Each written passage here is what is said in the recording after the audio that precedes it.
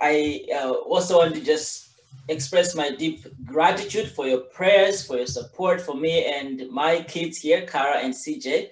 We are doing well, even through this very difficult time. We've been under lockdown, as all of you have been, and we feel isolated physically from everyone. We love to be out and about, but we can't do that now.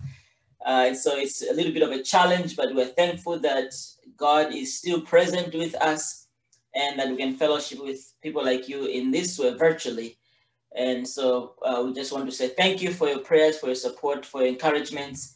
And please continue to keep us in your prayers as we do keep you in our prayers as well.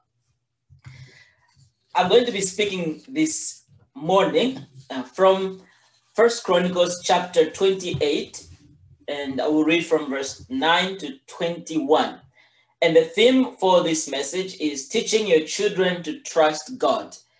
And pretty much what we'll be considering is the necessity or the role, the responsibility that we as parents have to teach our children to trust God at all times, for we don't know when they may have to. So if you're a parent, hear this message that God expects you to teach your children to trust God at all times, because you don't know when they may have to. So let's read together the word of God, and then I'll pray before we proceed. First Chronicles chapter 28, verses 9 to 21. And you, Solomon, my son, know the God of your father, and serve him with your whole heart and with a willing mind. For the Lord searches all hearts and understands every plan and thought. If you seek him, he will be found by you. But if you forsake him, he will cast you forever. Be careful now, for the Lord has chosen you to build a house for the sanctuary. Be strong and do it. Then David gave Solomon his son the plan of the vestibule of the temple and of its houses, its treasuries, its upper rooms, and its inner chambers, and of the room for the mercy seat, and the plan of all that he had in mind for the courts of the house of the Lord, all the surrounding chambers, the treasuries of the house of God, and the treasuries for dedicated gifts, for the divisions of the priests and of the Levites, and all the work of the service in the house of the Lord, for all the vessels for the service in the house of the Lord, the weight of gold for all golden vessels for each service, the weight of silver vessels for each service, the weight of the golden lampstands and their lamps, the weight of gold for each lampstand and its lamps, the weight of silver for a lampstand and its lamps, according to the use of each lampstand in the service, the weight of gold for each table for the showbread, the silver for the silver tables, and pure gold for the forks, the basins and the cups, for the golden bowls, and the weight of each for the silver bowls, and the weight of each for the altar of incense made of refined gold, and its weight. Also his plan for the golden chariot of the cherubim that spread their wings and covered the ark of the covenant of the Lord. All this he made clear to me in writing from the hand of the Lord, all the work to be done according to the plan. Then David said to Solomon his son, be strong and courageous and do it. Do not be afraid and do not be dismayed, for the Lord God, even my God, is with you. He will not leave you or forsake you until all the work for the service of the house of the Lord is finished. And behold, the divisions of the priests and the Levites for all the service of the house of God, and with you in all the work will be every willing man who has skill for any kind of service. Also the officers and all the people will be wholly at your command. That is our reading this morning, and I pray that God will bless his word to us, to his glory. Let's ask for his blessing. Oh God, our Father, we pray now that you will speak to us Encourage our hearts, O God, with your word. Teach us to trust you with all of our hearts, soul, mind, and strength. Teach us to love you and to love our neighbors. And help us, O God, as parents, to love our children by showing them who you are, that they may know you and to make you known. In Jesus' name, amen.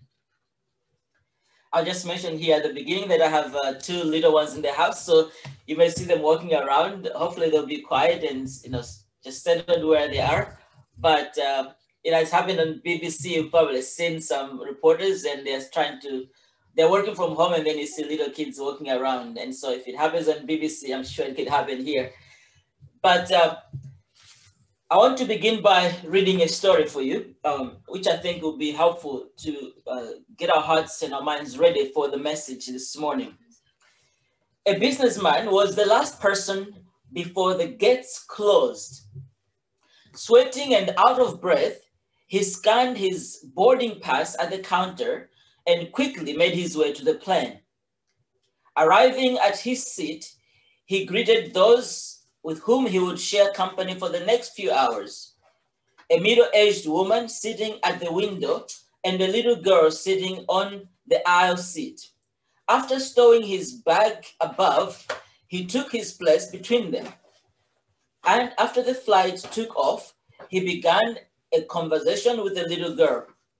She appeared to be about the same age as his daughter and was busy with her coloring book. He asked her a few usual questions, such as her age, and she was 8. Her hobbies, she liked cartoons and drawing, as well as her favorite animal. Horses are pretty, she said, but she just loved cats.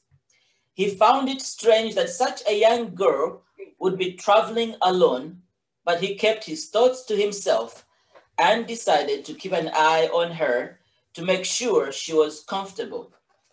About an hour into the flight, the plane suddenly began experiencing extreme turbulence.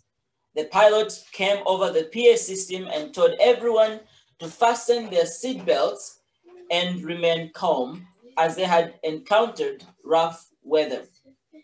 Several times over the next 3/4 of an hour, the plane made drastic dips and turns, shaking all the while.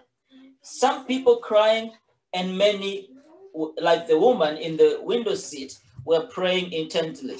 Others were cursing and swearing at the pilot, even calling him incompetent.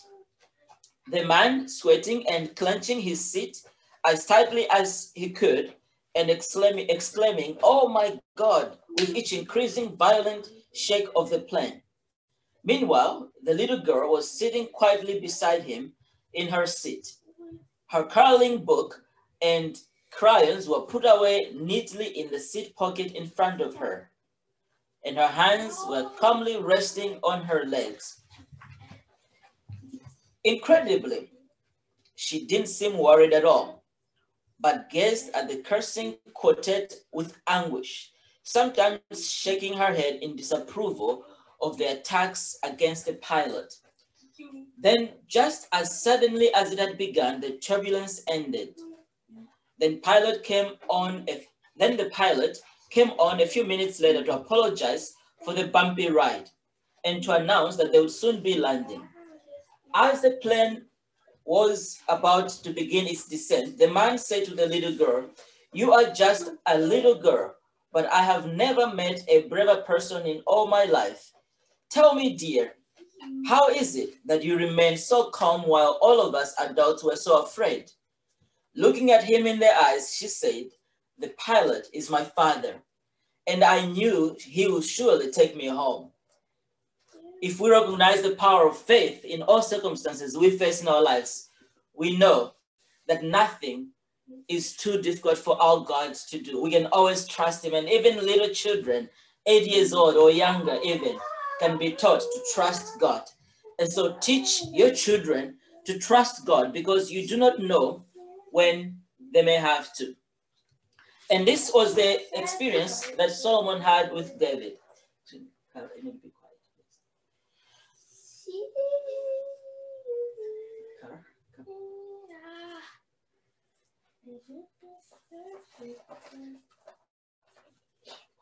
Sorry, guys.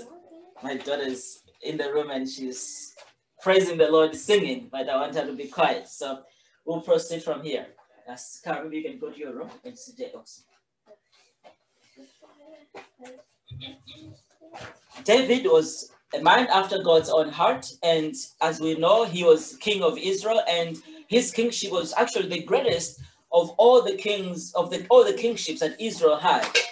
And Solomon, as his son, had the benefit of growing up with David as his father. Excuse me.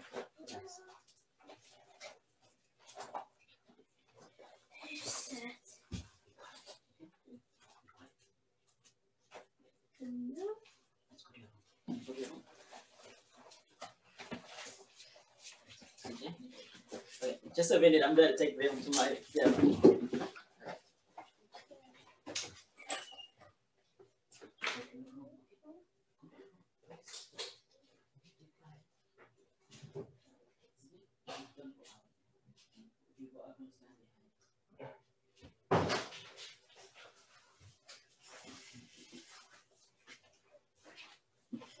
Okay, sorry, I'm back and we'll proceed.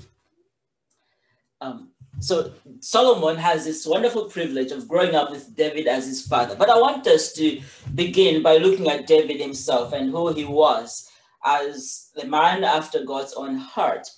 All of you know that David was the son of Jesse. And as a young man, he was chosen by God. God sent Samuel to go and anoint David to be the next king after Saul.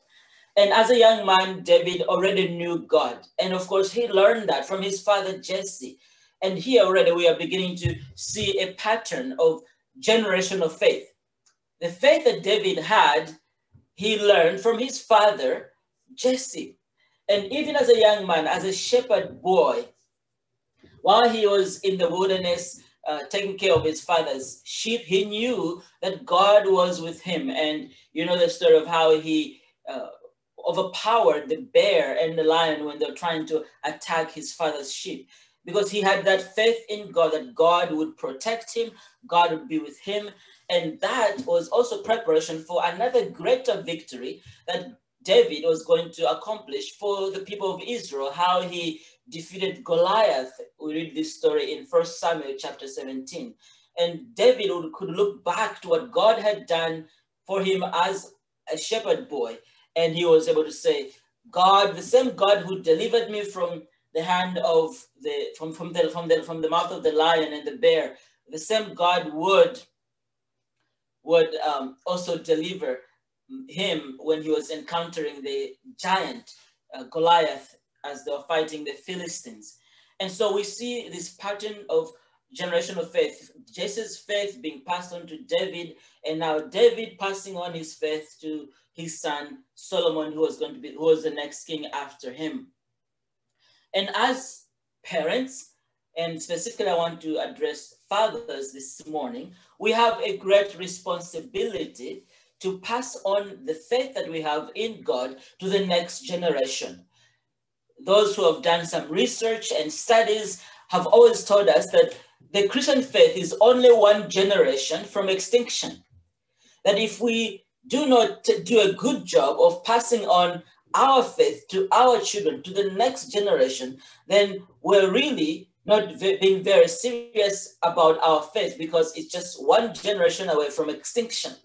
And so this puts upon us a great responsibility to seek to be faithful, not only in following God ourselves, but in helping our children to follow God, to trust him with all their hearts, to trust him in all that they do, because we live in a world that teaches us to trust ourselves or to trust other things, to trust our money, to trust our jobs, to trust our whatever else it is. The world is not telling us, and certainly the world is not telling our children to trust God. If anything, the world, especially we look around us here in Canada, the world is militating against anything to do with God. And so driving even our children further and further away from God. And so it is our responsibility as parents, first and foremost. We have been given this wonderful and incredible privilege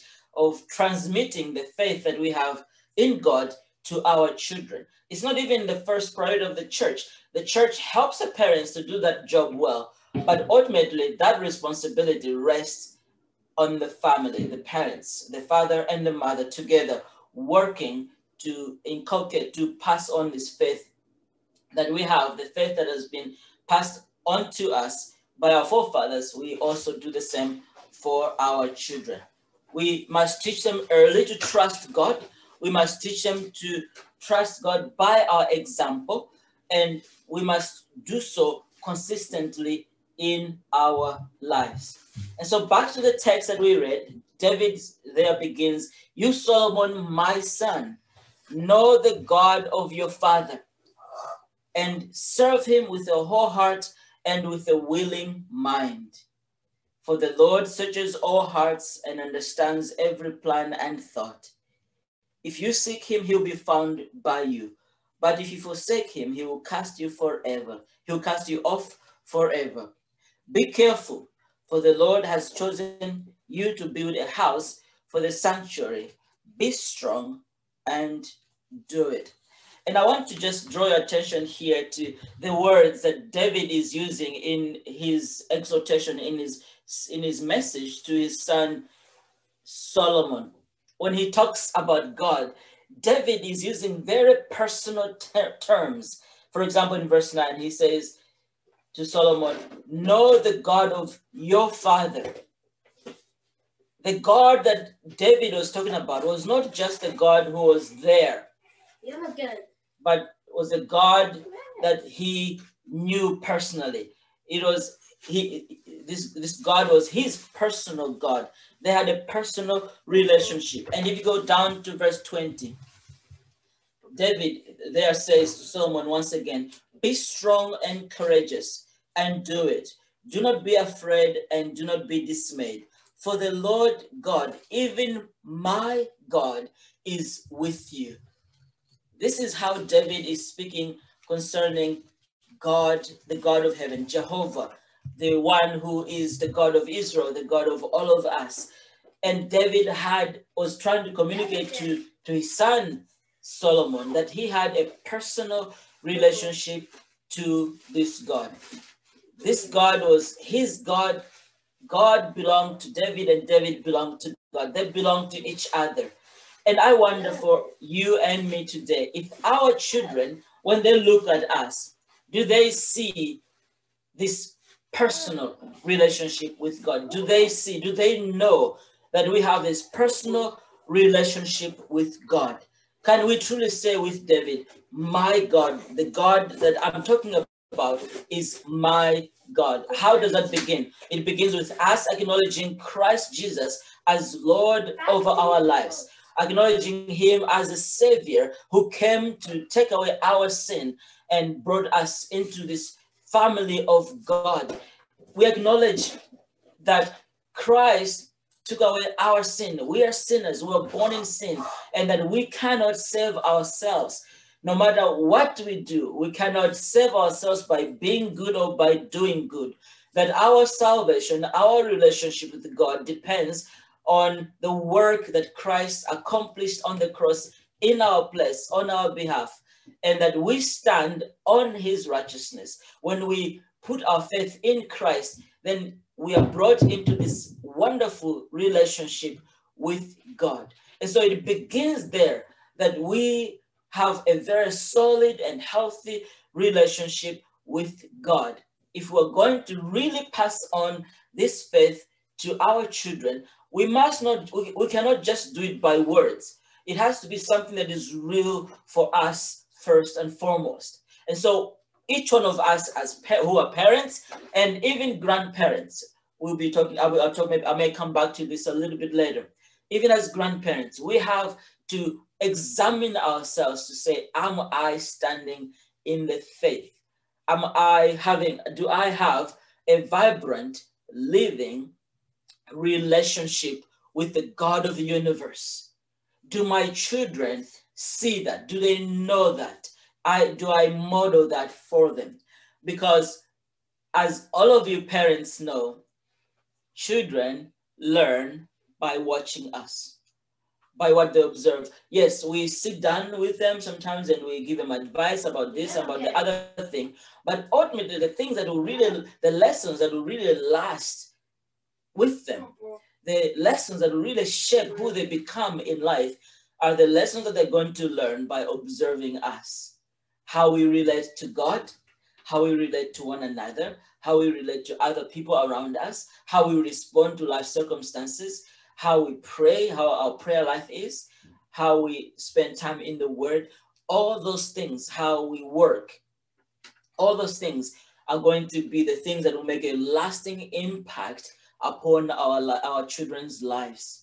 And so it begins here. The most fundamental principle that we need to learn if we really are serious about passing on the faith that we have in God to our children is our personal relationship with God. We must have a solid and found relationship with God. And therefore, we can then teach them to trust God by our own example. And we must start early. It's not, you can't start early enough.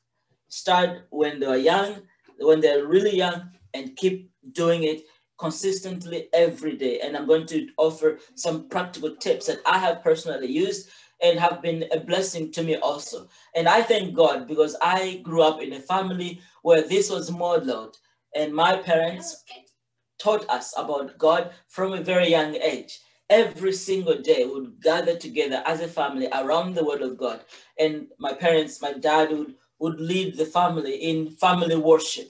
He would open the scriptures every day and he would explain to us what the Bible says, what God, who God is, and what God expects of us. Yeah, they would only not only pray for us, but they prayed with us every single day. And that is something that I also hope and pray that God will help me to continue doing with my own children here, because it's so vital and so important. And to make it effective, we have to be very intentional in how we do it. So Solomon was a beneficiary of the faith that David had in God, this very personal and vibrant faith. And when you study the life of David, you see time and time again how God came through for him in very difficult situations, in very difficult circumstances. And we also see how David relied on God. He didn't do it perfectly, as we all know. There were times when his faith lapsed, his faith was weak, and he was lured into sinful behaviors and practices, which brought about heavy consequences on him and his family. But nevertheless, he was a man who was very intent on trusting God, following him, and serving him. And he did that knowing that God was with him and he would help him. And he says to his son Solomon, this God, this my God, is going to be with you as you go through life. As God has been with me, this God also will be with you. He will not leave you or forsake you until all the work of the service of the house of the Lord is finished. And I'm not going to go into the details of what was involved in the construction of the temple here. The point I'm really trying to communicate to us, all of us as parents today, is to teach our children to trust God. Because then when they come to situations when they need to trust God, it will be something that happens so naturally. And we'll be able to look back and see how great it has been for us to share that faith with our children as they grow up in this world that is so hostile to the Christian faith. As the Apostle John writes, there's no greater joy than to see our children walking in the faith. You know, a lot of fathers, they want to leave so many things for their children. They want to leave a good heritage for their children. But often, the things that we want to leave for our children are confined to temporary prosperity. This was not the case with David. David wanted so much that Solomon, his son, would be able to have a stable and a solid faith in God. Because Solomon had been also called to a wonderful work. He had been given a very high calling to serve as king of the people of Israel. David knew that character is the key to all of life that God wants us to have. And so his supreme desire for Solomon was that he should be right at heart with God, that his principles would be sound, that he should honor, that he should trust God and serve him wholeheartedly.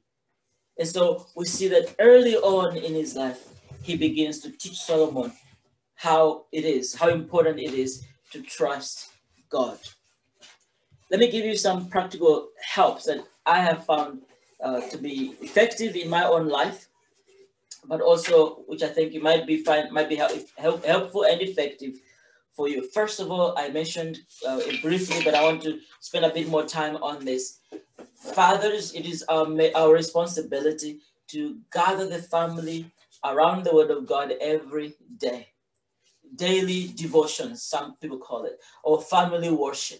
This is a lost art. In generations past, this was something that was just expected in Christian families. I was privileged one time to go to Scotland. And as I was there mingling and just interacting with Christians and fellow pastors, I learned so many wonderful stories of how it was in Scotland back in the day when every family, every household was practicing family worship. And one of the older ministers told me that there were times when you would be walking along the streets in Scotland, in the different villages, and you'd be hearing from house to house, singing, families, husband, wife, children, singing God's praise every single evening as they had gathered around the Word of God. And today that is no longer the case in many homes, even Christian homes. And so I want to encourage you, if you're not already doing this, start. It's not too late to start. Husbands and fathers and mothers together, bring your children around the Word of God, even as you do so around the dinner table.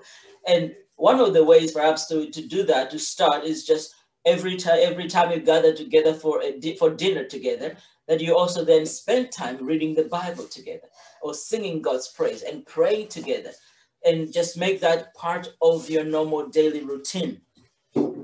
Secondly, I mentioned also, pray regularly for your children. We pray about many things in the world, in our lives, our job, our health, our finances, and so many other things. But praying for our children is one of the best things we can do for them.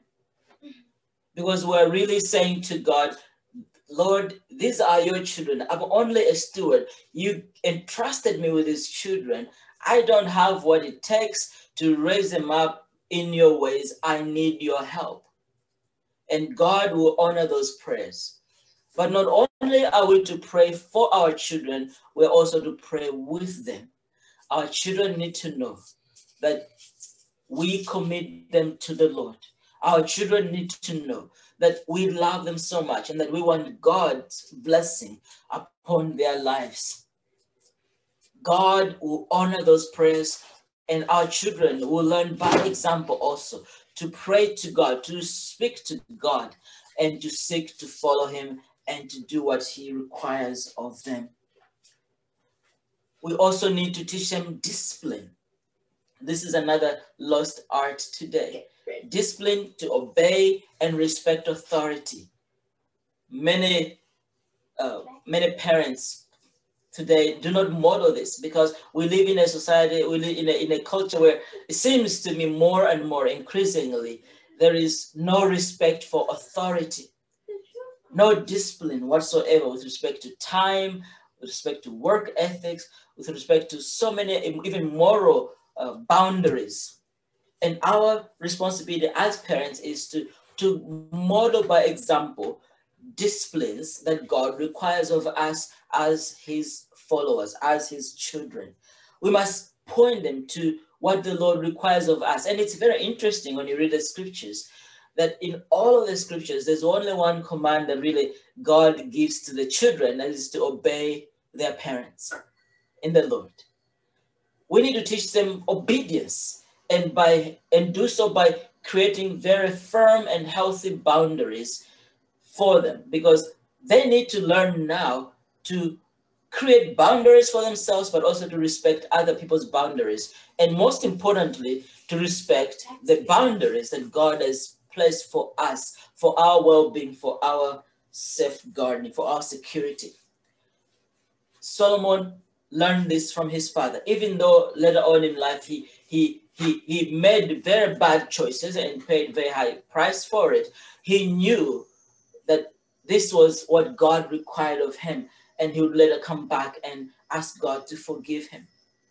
So as parents, we have this wonderful privilege as the children are getting older day by day to be very intentional in family worship day by day, spending time with them around the Word of God, in praying for them, and in disciplining them, correcting them. When they do wrong, we must not shy away from it. The Bible tells us that we must not spare the rod and spoil the child. We must teach the children in the ways that they should go while they're young, because when they get older, they will not depart from those ways.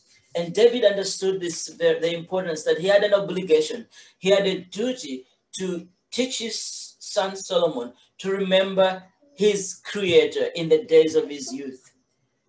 And he also showed him that the assurance of the Lord's perfect knowledge, that the Lord searches our hearts and he understands the imaginations and the thoughts of our hearts, that the Lord sees what is inside of us.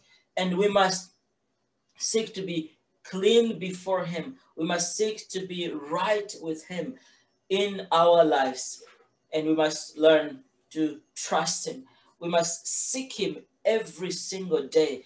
And there is a wonderful encouragement that he gives to his son. Encouragement of the promise that if we seek God, he will be found by us. He's not a God who is, trying to hide from us.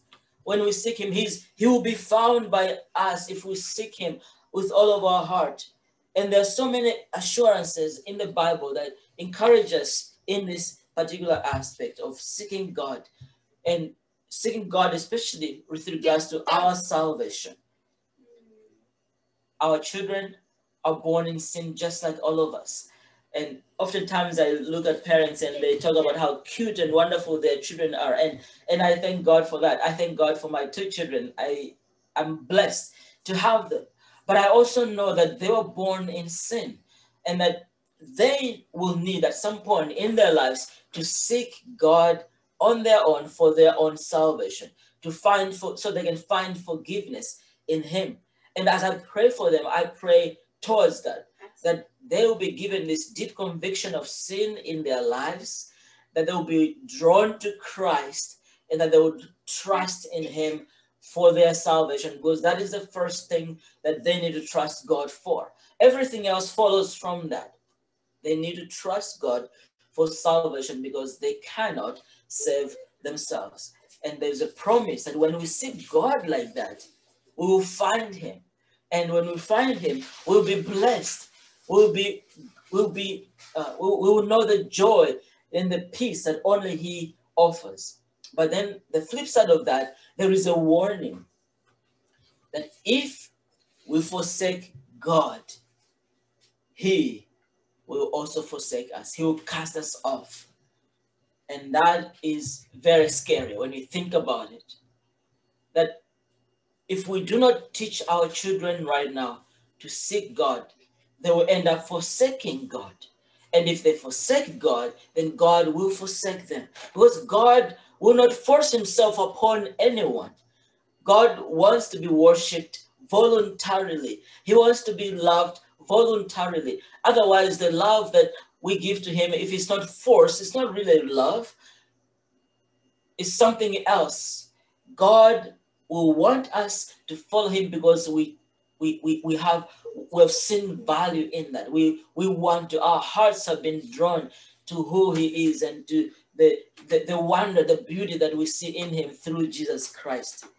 And so there's a fearful warning here for all of us as parents, that if we really believe what the Bible says about salvation, about heaven and hell, that we will take our responsibility seriously to inculcate, to impress upon our children the necessity, the absolute necessity of trusting God always, day by day, because we don't know when they'll have to trust him as they go through life.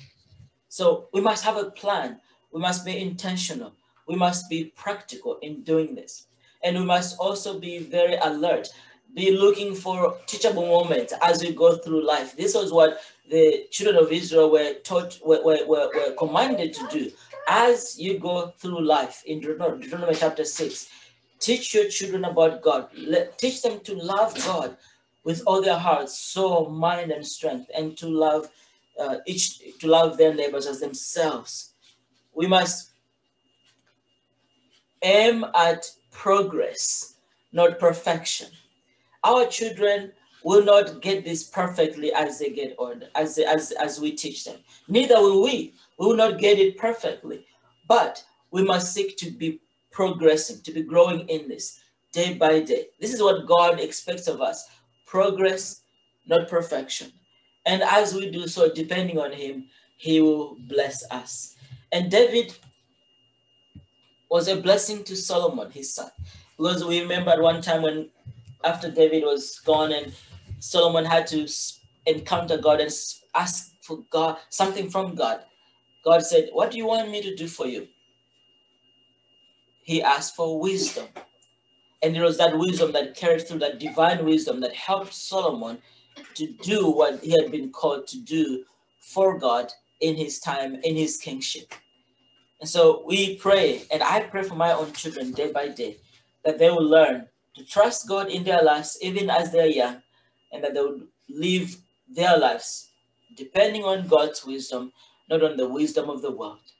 And finally, in closing, in all of this, we see what a great example Jesus Christ is, the true Son of David, who actually trusted God in all of his life as he walked this earth, seeking to accomplish the mission that God had given him. He lived each day of his life trusting God. He never did anything in his own power, in his own strength. And even as he was hanging on the cross, dying for the sins of the world, for your sins and for my sins, you remember he cried out, my God, why have you forsaken me?" God was still his God. He could refer to him as his God, my God.